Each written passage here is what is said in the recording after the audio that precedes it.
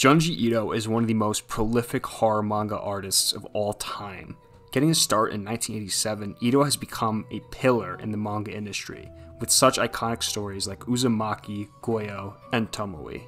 Unfortunately, there has yet to be any good animated adaptations of Ito's work. Fingers crossed the Adult Swim Uzumaki is going to be good. I mean, it's only been in development for like 28 fucking years, so I would hope it's at least halfway decent. I am a gigantic fan of Junji Ito. His surreal and grotesque imagery mixed with his Lovecraftian style of storytelling makes for an experience that's unlike anything else in manga today. So I thought it'd be fun if I gave a quick rundown of some of my favorite Junji Ito stories. I'm going to summarize the stories themselves, and then I'll talk about what makes them incredible to me.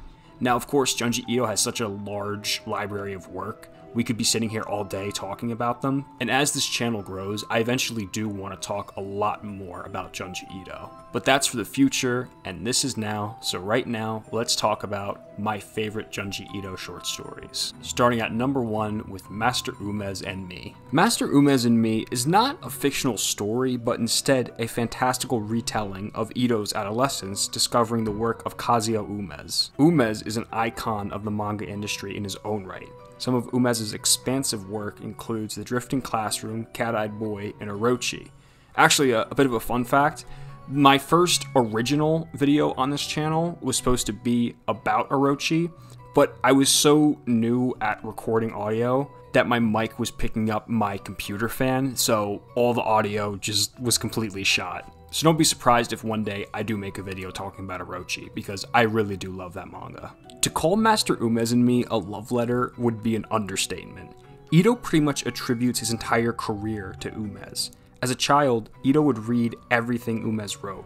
I'm not an artist, but I do love studying artists. And one of my favorite things to read about is where artists get their inspiration from. And that's one of the aspects that I really love about this story. It's safe to say that if it wasn't for Kazuo Umez, we may not have gotten some of the great manga artists of today, including Ito. I also really love it when Junji Ito draws himself in his stories, which he actually does fairly often. You can tell that he has a really self-deprecating sense of humor, which I really like to see. The next story on my list is The Enigma of Emigari Fault. After an earthquake, a fault is discovered in the Emigari Mountain. The fault gets the attention of the media when thousands of human-shaped holes are found on the side of the mountain. As more people come to the fault, scientists have trouble explaining the origins of these strange holes. Some of the people at the fault start to feel a strange compulsion to enter into the human-shaped holes, as if the holes are calling to them, as if the holes were made for them.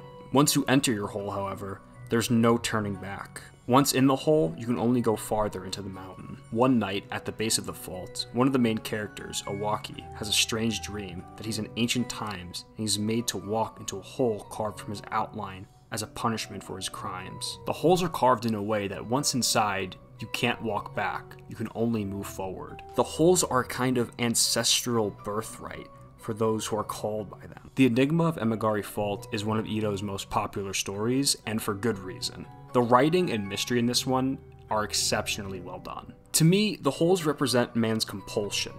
Even when facing death, we can't stop but to walk in. And the last image of this story is really haunting as well. The next story on my list is The Hanging Balloons. If you were to ask a number of accomplished authors to write a story about giant human head balloons that swoop down to choke their human counterpart to death, most of those writers would throw their hands in the air and wouldn't even try. That's something I love about Junji Ito. Nothing is too weird or too far-fetched for him to write about. After the untimely suicide of a famous pop star, some people start claiming to see a giant version of a pop star's head floating around. After news of this strange phenomenon starts spreading around the country, thousands of more balloons suddenly appear. Every person has their own balloon. If they're caught outside, their balloon will come down and get them.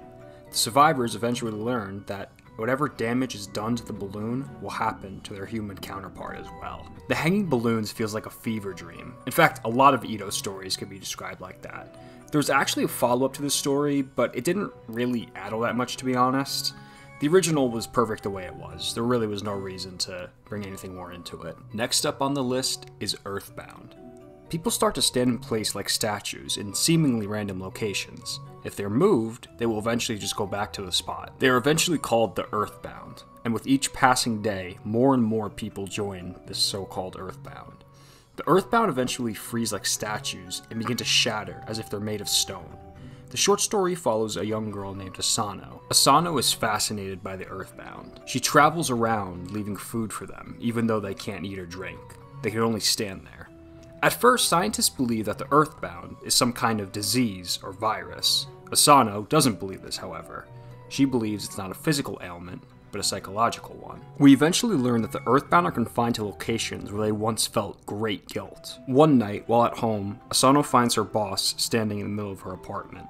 We learn that years prior, Asano was assaulted by a masked man in that very apartment.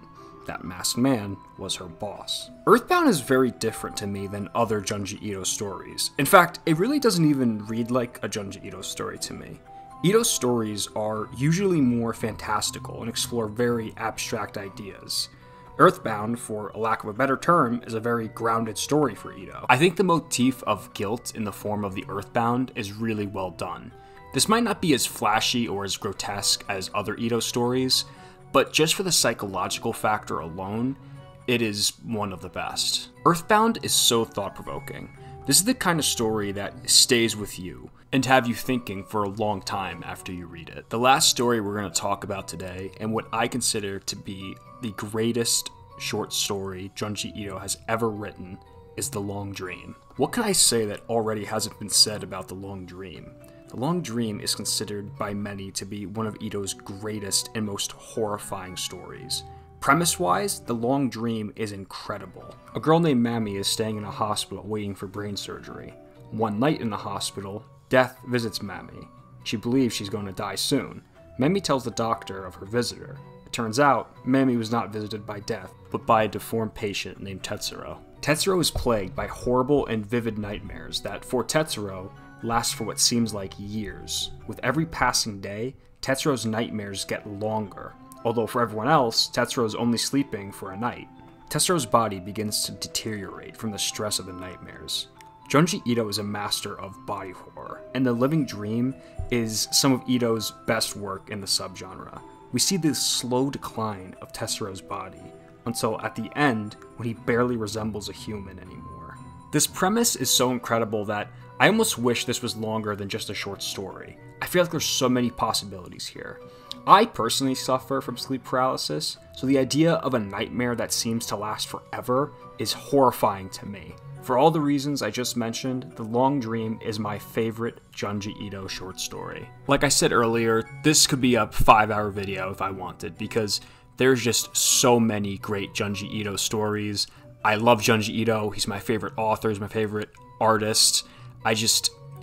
I love all of his work, and I can guarantee you that this is not the last time you're going to be hearing his name on my channel. This video is a lot shorter than my last one, but I just wanted to put something out while I'm still working on the Crow video, so we don't go a whole month without an upload. That wouldn't be fair to you guys. I'm starting to sound like a broken record, but seriously, again, thank you guys. I'm just blown away by the responses I've gotten so far. I'm blown away. That's all I can say. That's it for now. Thank you guys, and I hope you have a good rest of your day.